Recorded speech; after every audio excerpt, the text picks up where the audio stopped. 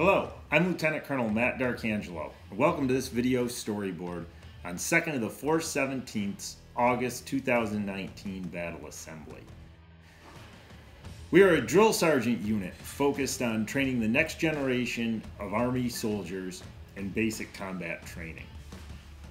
Our headquarters is in Danbury, Connecticut, and we have companies located in Danbury, Connecticut, West Hartford, Connecticut, Lodi, New Jersey, and Fort Hamilton in Brooklyn, New York. We are the Mohegan Warriors, and we're a part of 3rd Brigade, 98th Division. August was a special battle assembly where we held a change of responsibility ceremony to welcome incoming Command Sergeant Major Terry Patterson and to honor the interim Command Sergeant Major, First Sergeant Greg Gerhold. I want to say thank you to all the friends and family that traveled in for the ceremony.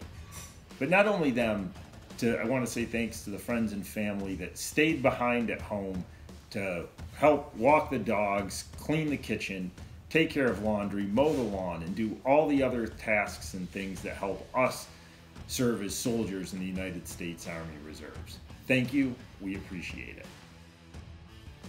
I also want to say thank you to all the special guests that attended the ceremony, including Brigade Commander Colonel Chang, Command Sergeant Major Carrington, Major Retired Parker, and Command Sergeant Major Retired Everett Patterson, who served as subject matter expert on his time in rehearsals and preparation to make the ceremony truly special. I also want to thank the Color Guard for their efforts, as well as the Sword Bearer, Staff Sergeant Kuzminski, the Commander of Troops, Master Sergeant Komla, and the narrator, Captain Paxi. I also want to say a special thanks to Master Sergeant Morgan, who filled 2 roles during the ceremony, lending his special talents as photographer to make this video possible, and his singing abilities in singing the national anthem.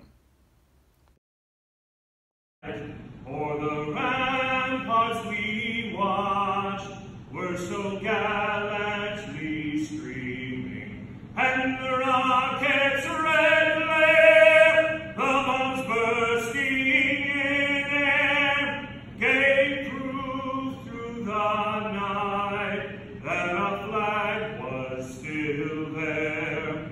Oh, say does that star-spangled banner yet wave o'er the land of the free and the home of the brave. Wow, thank you. That was impressive. We also continued our emphasis on physical fitness. We did an excellent training session in the gym that started with 20 minutes of cardio and then moved into a 9-minute EMOM of dumbbell snatches, planks on your tiptoes to make them extra spicy, and hand release push-ups. This was a great workout and it left me sore. It's also a great one to highlight from both a movement perspective and a style of workout perspective. We can all improve our physical fitness. And this is a workout that can be done with a limited amount of time, space, and tools. And getting workouts in like this is a great way to make that happen. Here's a couple tips to improve the frequency of our workouts. Make working out a top priority. Don't try to fit it in. Schedule time and put first things first. And the second point is, even when space and resources are severely constrained, you can get a workout like this in. Hand release push-ups take no tools or equipment, and it's an excellent part of the new Army Combat Fitness Test where we can push ourselves to improve. Planks are a great core exercise, and the dumbbell snatches are an excellent translation into the new medicine ball throw. If you don't have dumbbells, you can use plates, you can use kettlebells, or just about any type of weight, or just try the movement with no weight at all. It'll still burn. The other major accomplishment of the weekend was the finalization of the operations order for the Mohegan Warrior Cup competition for the best company. Will Alpha Company be able to repeat?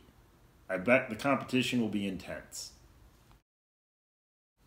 Events will include rifle and 9mm marksmanship with the highest average scores for the company, accounting for the competition.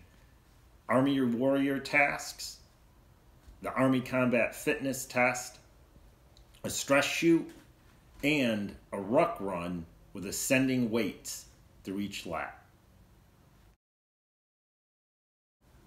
October will also feature an officer professional development and NCO professional development exercise that will help expand our strategic thinking and focus on why we do things in the military the way we do them. The exercise will focus on current events within the Straits of Hormuz. And each country's objectives will be analyzed within the area of interest. The battalion staff and companies will be each assigned a country or group of countries and will analyze those objectives in terms of each country's center of gravity, critical capabilities, critical vulnerabilities, and critical requirements. To recap, we held an excellent change of responsibility ceremony that showcased the pageantry of military history and tradition. We improved our physical fitness. We took a significant step forward in being ready for an excellent field training exercise in October.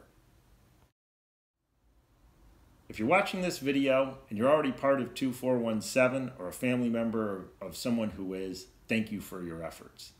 If you are a drill sergeant or you're interested in becoming a drill sergeant, we'd love to have you in the unit. We're also looking for company commanders, first sergeants, and other folks for key staff positions. Please reach out to us. We'd love to hear from you. And also, I want to give one last thanks to Master Sergeant Sean Morgan for his photography that helped make this video possible. Go Mohegan Warriors! If you happen to be watching this video and you know somebody else who's interested in joining a high-speed Army Reserve unit, please like the video and share it with them.